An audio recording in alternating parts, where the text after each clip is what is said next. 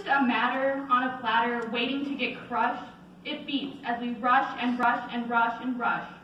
Pumping, moving, we are existing. We are thriving. It isn't the lungs that give you life or your words, as words are your spark. It's the heart. The one organ works within us with the brain as its messenger, keeping us from death or at times the tragic cost.